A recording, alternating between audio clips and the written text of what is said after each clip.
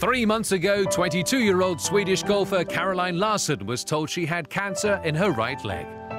She first began to feel that her knee was swollen, but did not see doctors until a year later, when she had trouble bending her knee to read putts on the golf course.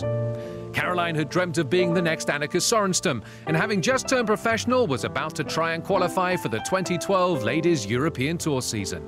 Her right leg was amputated in May, but despite this, she's already back on the golf course. I thought the doctor was kidding with me. I thought it was a movie. And this is something you read about, and this is not me. So I thought he was joking, and then I told him, why are you doing this? And why are you messing with me? Because this is not fun. Can you stop, please? And when I saw his eyes, he was not joking with me.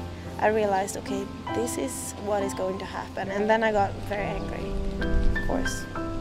It was a dramatic change, so yeah, I shouted at him. Despite her life being turned upside down, Caroline bounced back, and just a week after the operation to remove her leg, she was swinging a golf club in her hospital room. Yeah, I'm very positive because I'm very thankful that I'm still alive and that the tumors chosen to stay in my leg and didn't spread out the whole my body, because the doctor said if it would, then I would maybe not be alive in 1 year. So that's why I think I'm so positive that I got through everything so well, and the operation went good, and I'm still able to do everything in my life, so I'm very happy. Of course, like some things take longer than before, but you gotta be patient, I think. With her younger sister Louise already on the Ladies European Tour, Caroline was en route to follow. She had travelled to New Zealand to be her sister's caddy at the start of last season, when the tragic earthquake that hit Christchurch put life into perspective for the young sisters. We were actually sitting in a lunch restaurant, a little tiny China restaurant, while the earthquake was starting. And of course we didn't know what that was, because I've never experienced such an awful feeling that the floor was shaking underneath us so bad we could not even sit. So my sister just shouted, "We need to get out." And the only thing was going through my mind was, okay, I have to save me and my sister's life, because this is so dangerous.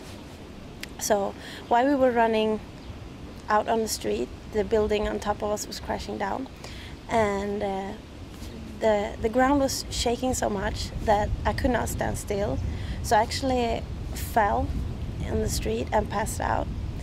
So I was lucky that my sister got me off and we could run from that place before, yeah, we would not have been alive anymore. So it was very close. That was her old life. In her new life, things can no longer be left to chance. New practicalities present themselves in everyday life. Patience is needed, and day-to-day living is not easy.